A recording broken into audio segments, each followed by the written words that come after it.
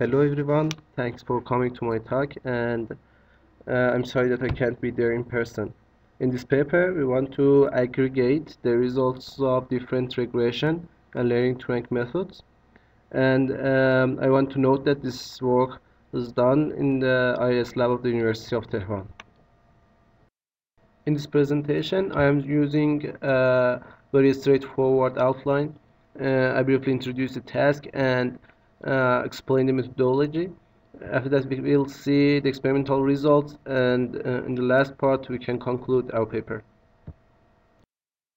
Our paper proposes an approach for user engagement as evaluation challenge at ACM RecSys of 2014. And the task is ranking the tweets of each user based on their engagements. And here the engagement means the number of favorites plus the number of retweets. The usages of this task can be in detecting breaking news, tweet recommendation, content recommendation, and so on. Because all of you are familiar with this task, I think it's enough for the introduction, and I prefer to talk more about the methodology. Okay, to rank the tweets based on their engagement, we propose exploiting two different learning approaches, regression and learning to rank, because they have two different points of view and the results might be totally different. To be able to use these learning approaches, we need some features. So we defined 27 features, and also we performed feature selection to improve the results. And finally, we aggregate the results obtained from different methods. Different methods here means the different regression methods and plus different learning to rank methods. As I mentioned, they have different points of view, so we think that their aggregation results might be higher than their single results. So in the remaining of this talk, I started with the features. I explained the features, and then I go to the different methods. We have defined 27 features in three categories: user-based, movie-based, and tweet-based. The user-based features only have the information about the user, specific information about the user, and the movie-based only contains the information about the movie, like the average rating of the movie. And the tweet-based contains all the information about the tweet and also the rating of the user about the movie. We also perform the feature selection. We use the backward elimination technique. And in the following slide, you can see that some of the features are colored as blue, and they are those retained after the feature selection. So in the user-based features, we have several features, and 4 of them, which are colored as blue, are selected after the backward elimination technique. For example, number of followers means the number is obviously it's the number of followers of the user, and number of tweets, number of IMDb tweets means the number of tweets which are posted from the IMDb website, and the difference between the number of followers and the number of followees. I avoided to explain the others. If you're interested, you can see our paper, and we explain all of them in details. The movie-based features are the smallest group. There are only 2 features, and one of them are selected after the feature selection. And this is the average rating of the movie. And the tweet-based features, there are more features selected in this group. If you see, for example, the rate of the movie that and the user applied for that, and the mention count. There are also 3 binary features: holidays or not, same language or not, English or not. And all of the binary features are selected as the discriminative features after the feature selection. Now we want to explain our two solutions. As I mentioned, we have two solutions, regression and learning to rank. As the first one, the regression considers all the tweets together. So we need to train a regression model on the training data and predict the exact engagement of each tweet in the test data and sort them based on the engagement for each user. Uh, so we exploited three different regression models: extra trees, Bayesian ridge regression, and stochastic gradient descent. We use them because they are among the state of the art, and they are using totally different approaches inside. Uh, in the second solution, we use learning to rank approach, which considers the tweets of each user and tries to minimize the loss function.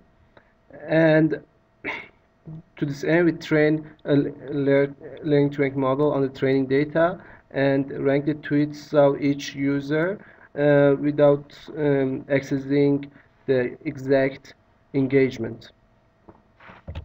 To this end, we used 6 different learning to rank methods, 3 list-wise and 3 pair-wise, which you can see in this slide. Okay, if we want to conclude this part, we can compare the regression and learning to rank methods. As we know, the regression uses the exact engagement values, but the learning to rank doesn't. And the learning to rank only uses the rank of the tweets based on their engagements. Also, the regression fits the model for all the instances. It's not specific for each user. And the learning to rank can optimize the evaluation metric. For example, here is NDCG at 10 for each user, but regression cannot. And we optimize the regression models based on MAE, mean absolute error. For the ranking, aggregation assumes that we have n different rankings, and the final ranking is the one which has the minimum Kendall tau distance with all the base rankings. But keep in mind that we assume that each of the rankings has a weight of WI, and we performed the cross-validation over the training data and used the randomized search to find these weights for each of the rankings. So that's it. Our methodology is finished, and we want to go to the experimental results. For the evaluation, we use the ACM RecSys Challenge 2014 dataset, which is an extended version of a movie tweeting dataset, and the evaluation metric is NDCG at 10. And the results in this presentation and in the paper are those obtained on the test set. In this slide, we can see the results obtained by different regression models with and without feature selection. So if you take a look at the table, you can see that the results without feature selection is much higher than the results after performing the feature selection, and this means that the feature selection doesn't help the regression models. And the best regression models for this task is a stochastic gradient descent, and its results is, I think, much higher than the other ones. And for the learning to rank methods, we can see it's not the same as the regression. The results after performing the feature selection becomes higher, And also, if you take a look at the results, all of them are near to each other and they are higher than the regression results. So um, in total, the rank-to-rank methods works better than the regressions. And the best LTR method is the least net, which is one of the least wise approaches. In this slide, we can see the results obtained by aggregating different LTR methods in the first row and the results obtained by aggregating different regression methods in the second one, and also aggregating all of them together in the last row. And as you see, the results of aggregating all the rank methods plus all the regression methods is higher than the other ones. And as you see, the improvement is not so much. So we performed significant tests. We used the student t-test, and it shows that our performance is significantly better than the others. As a conclusion, we can say that we propose two solutions for this task: regression and learning to rank. To this end, we propose 27 features in different categories, and we propose ranking aggregation to improve the performance. And the experiments show that the feature selection selects the features from all the categories, so all of them are useful. And the ranking aggregation significantly improves the results. Finally, I want to mention that we implemented an open source package named PAL, which is a preference or ranking aggregation library, and we implemented word account, weighted Kemeny, Copeland, and Skulls till now, and we'll contribute on that more. And you can access it on the GitHub at github.com/ut-iis/pal.